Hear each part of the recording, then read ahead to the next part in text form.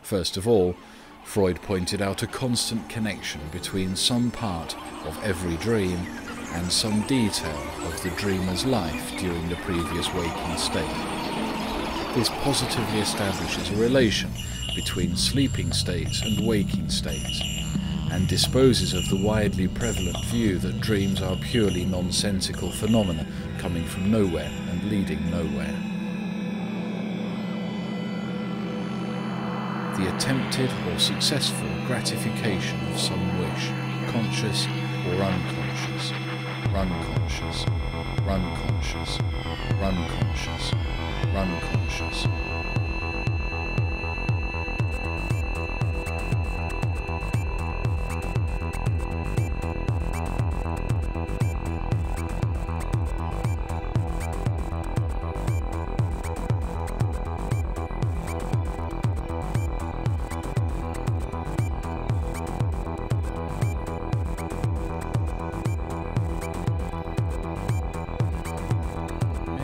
Dream visions are symbolical, which causes us to consider them as absurd and unintelligible.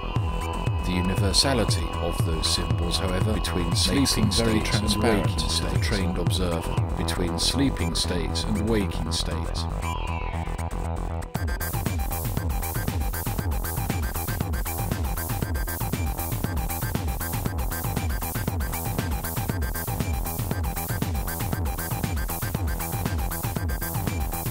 Finally, Freud established a direct connection between dreams and insanity, between the symbolic visions of our sleep and the symbolic actions of the mentally deranged.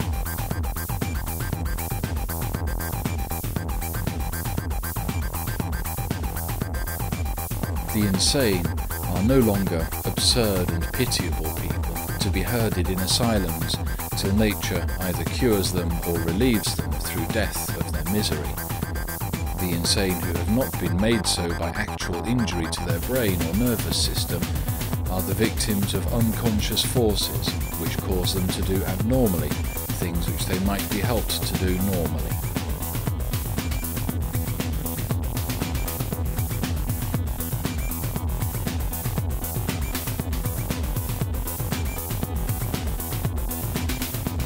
Shall find man himself, and the record of all his life and of his struggle with reality, reality, reality, reality, reality.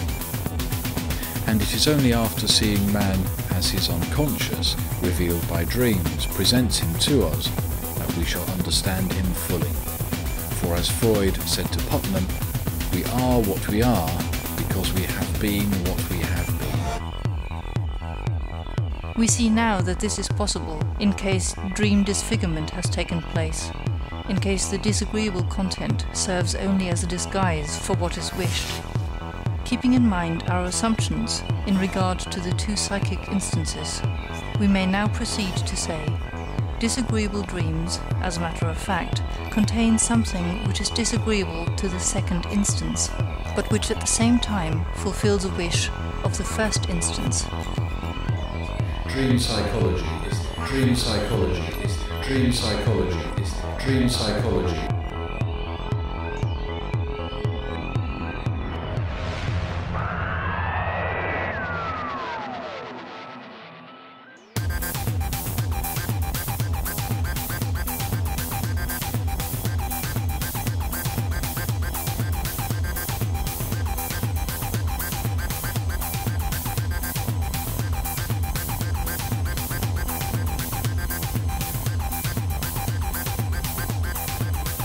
They are wish dreams, in the sense that every dream originates in the first instance, while the second instance acts towards the dream only in repelling, not in a creative manner.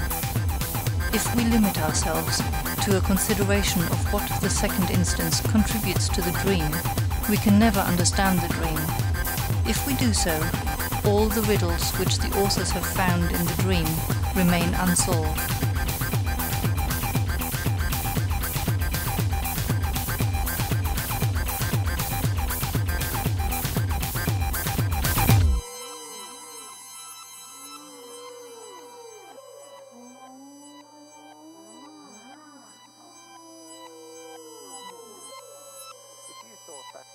like cows mooing. Here's one that sounds